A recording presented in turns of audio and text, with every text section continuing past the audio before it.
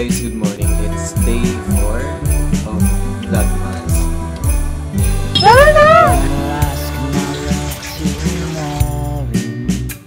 On Christmas Day this year, I've got a plan, it's gonna be so lovely. On Christmas Day, my dear, I'm gonna get down on one knee. On Christmas Day this year. Let your will be done in Jesus' name, amen. So, Wilson. Hello po, good morning. Wait lang. Sige, thank you. Before I introduce our topic. Guys, good morning. Yes po. Nakalimutan ko na ako pala yung What makes magpe-present you ng unique? PPT nila.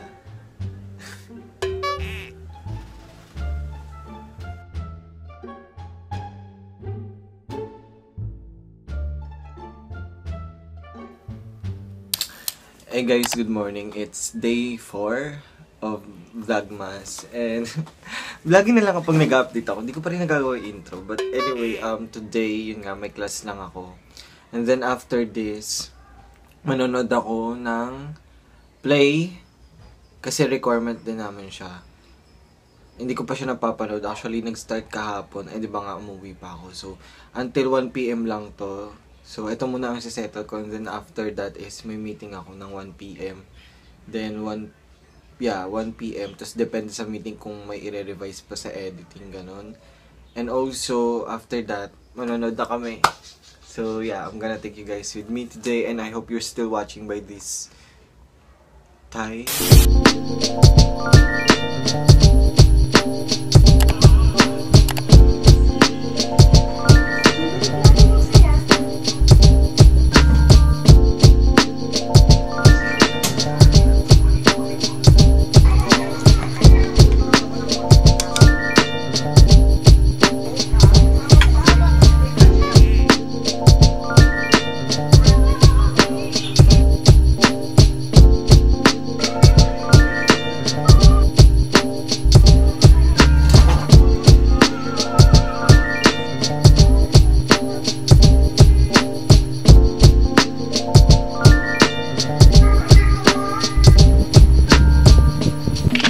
Meron na! Meron na! Dahil nagpa-vlogmas ako. Vlogmas hindi ko pa na-edit. Yes, what's up? Okay lang yun. Hi! Nagpa-vlogmas ako, EJ. Naka-silhouette na nga lang. The serve. The serve. Good to know it. The glow up in there. Time is flown, but it don't change a thing. I remember yesterday, like wedding bells in summer rain. I give to you my love, my life this ring. I'm so lucky just to be here with you. Be the one to enough. Ooh, if I could go somewhere next to you's the place I'm always gonna choose. 'Cause in my mind it's Santorini, everything is gonna be okay. 'Cause when I'm with you, life is like a movie. Love you more and more and more each day.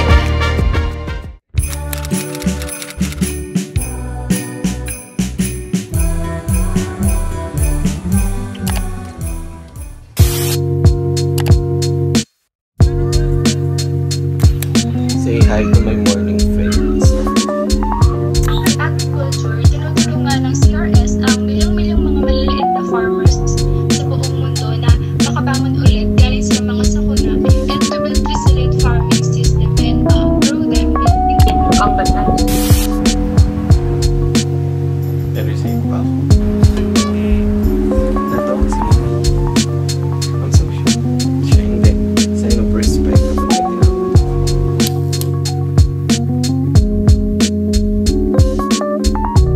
But the question is, are their methods different? about the others? Ma'am, ako po. Yes. Ayun po, feeling ko po, yun nga po, since I agree po dun sa, inisip ko rin po kasi na same din po sila ng goal, ganyan, objectives na people, ganyan, yung mga designated sectors din sa SWD, may mga programs, ganyan. Siguro nagkakaiba lang po sila sa approach in terms of sa scope, yung sa mga tao po. Kumbaga, and aside from that, kumbaga po, mas specific yung tao, unlike sa government law, parang itong sector na itong malaking time, mas execution naman is more of, mas may group, gano'n. Tapos, napansin ko rin po sa mga report nila is meron silang org lagi. Like, sa mga gantong section, mas madami po yung ano nila, mas madami yung orgs, mas madami yung specific na tao na tutulungan. And also, hindi lang po yun na kanila nasabi, hindi lang po. Cash assistance yung na-provide ng sa religious sectors. Okay. So Wilson is saying that there are committees or sub-organizations under the religious organizations that help promote, that help in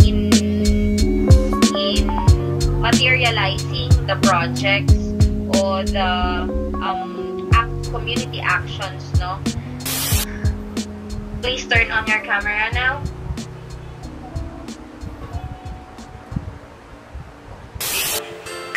Tell me how you feeling. Just keep it real. Promise we'll find peace. Hey guys, it's 11:52 AM right now and ayun, as you can see, nag-transfer na ako ng files ng Vlogmas Day 4 and today, before, kasi aalis, magkikita ulit kami ng friends ko together with Yols, Liz, and Neme later. But before that, I need to finish this one, yung ini-edit ko pa nung nakaraan para masubmit na namin siya kasi syempre may mga binabago-bago pa rin kami, may mga revisions, ganyan, so hindi pa rin talaga siya na-edit natatapos talaga. So yun, after that is maggagawa na ako ng intro finally. Kailangan ko nang i-push yung sarili ko na gumawa ng intro for this Vlogmas kasi mahihirapan na ako and ayoko na paabutin ng ano bang date ngayon? Ng 7th day, as in ng 1 week. Gusto ko hanggang ngayon matapos ko na may intro na ako para masimulan ko na yung 1, 2, 4 na vlog. So yeah, puro edit ako today. Basically, puro edit ako today. Pero by the way pala, ayun, natapos, may pinalitan ko din, lagyan ko ng alcohol. Pero feeling ko, after ko ma-edit tong PETA, syempre kailangan nyo pa mag-export ganyan. Habang nag-export yan, I'm gonna clean my workout mat kasi tomorrow, yeah, I'm gonna get back on track kasi hindi na ako napag-workout lately kasi laging puyat. Ayoko mag-workout ng laging puyat. So, clean ko yung workout mat ko and my shoes. And yeah, baka mag-clean din ako pala na lang kaysa mag-edit ng intro. I'm not quite sure kung ano yung next activity ko, but before those is ito muna.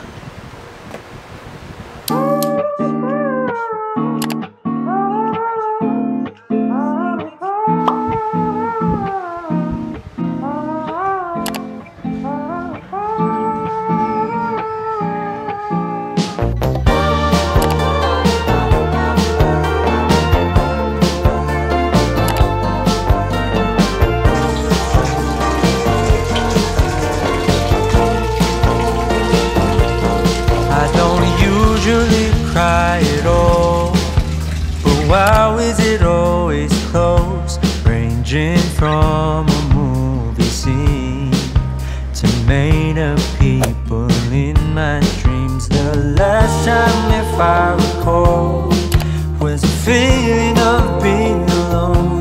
I don't know if where I'm going isn't far, but then It's 4:05 and kakatapos ko lang mag-lunch. Yes. Grabe yung ano ko, no? Yung body clock ko, yung routine ko. Pero ngayon lang to, late lang ako mag-lunch yun kasi ewan ko, for some reason naisipan ko maglinis ng ng sapatos and workout mat ko. And yeah, alam mo ba, fun fact, ito yung favorite time of the day ko.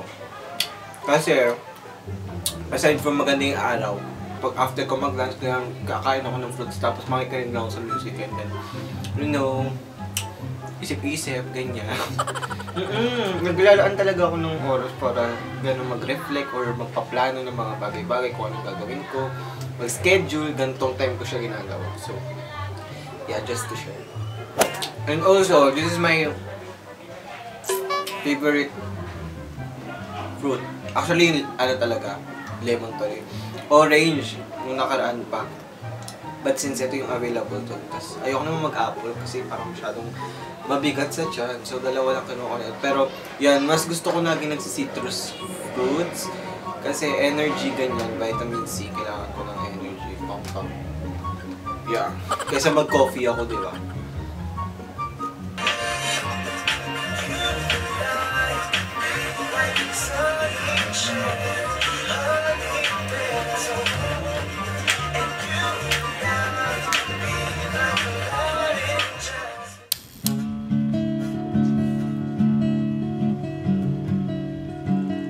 Starting to think I like being stuck.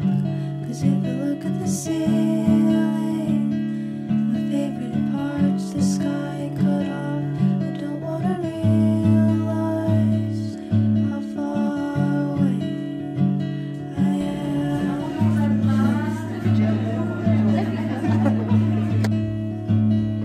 Beginning to feel a little bit like autumn.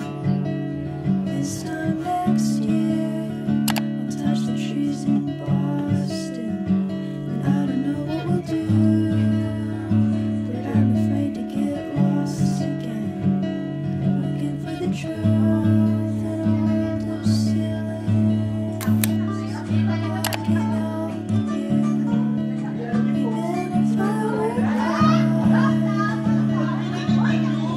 I can see just where my couple turns, and even if I could, there's something in the silence of this waiting room that feels so good.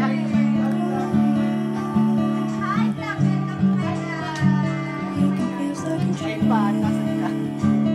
Ask myself which version I'm going to be. Let it go. We just gotta let it go.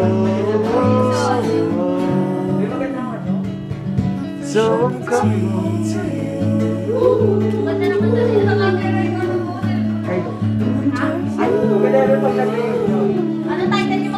You're happy. Ano kayo? Road trip sa ano? Papunta.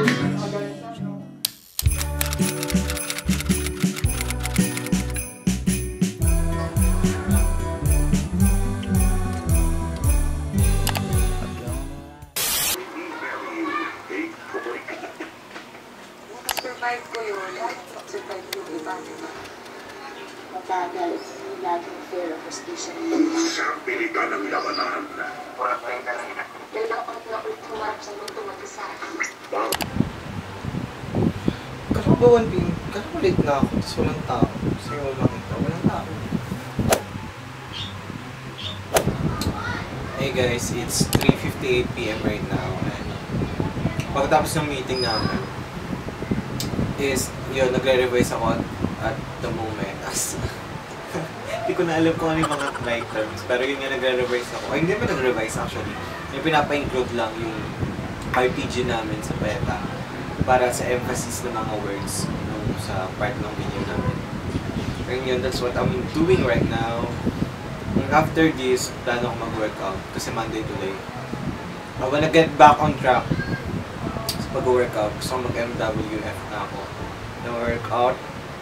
Tapos after ko mag-workout is gagawa na ako. Sana makagawa na ako ng intro and makapag-edit ako ng 2 or 3 araw ng Vlogmas.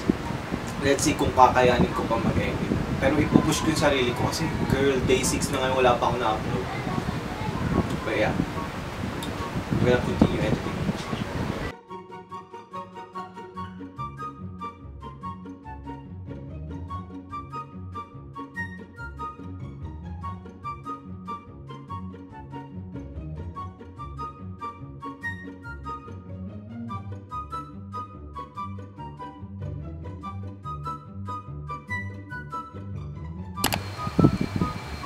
Fun, right?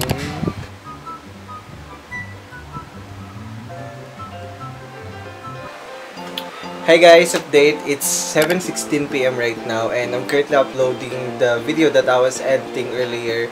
But, ayun, as you can see, kakaligo ko lang and ang plano ko is magbabayad ako for something sa youth activity, social work activity namin. And also kay EJ kasi wala akong cash kahapon, diba? Gumala kami, wala akong cash. Nangiram lang ako, transfer ko ng GCash. And also, ang plano ko talaga is bumili lang sisig kasi gusto kong magsisig ngayon. Kaso, meron pa pala kaming lumpiang gulay sa ref, hindi pa nauubos. So, ayun na lang i-dinner ko. I'll actually pabor na meron pang ulam dyan. Kasi, syempre, tipid-tipid. Wag tipid-tipid. Yes naman, finally, natutunan ko na magtipid. Hindi na ako ganun kakalagkarin. But anyway, the rest, I think that's it for this day. Kasi the rest of the night, I'm gonna edit my vlog. Ito na yung vlogmas na to finally. Sana ma-edit ko na. Kasi ang target ko is 3 vlogmas yung edit ko. Tapos, i-upload ko sabay-sabay. Well, hindi ko rin alam kung paano ko siya i-upload kasi mabagal internet namin. Siguro, another thing yun na kailangan ko i-accomplish within this week kasi gusto ko nang like tuloy-tuloy. Kasi imagine mo, for 24 days mag-upload ako ng vlogmas tapos ganito kabagal internet namin. Saan ako mag-upload nun? So, yeah, I think, ang dami ko sinabi. Sana nanonood ka pa rin sa part ng vlogmas na ito. And yeah, stay safe and sane. I'll see you guys on the next day of my vlogmas.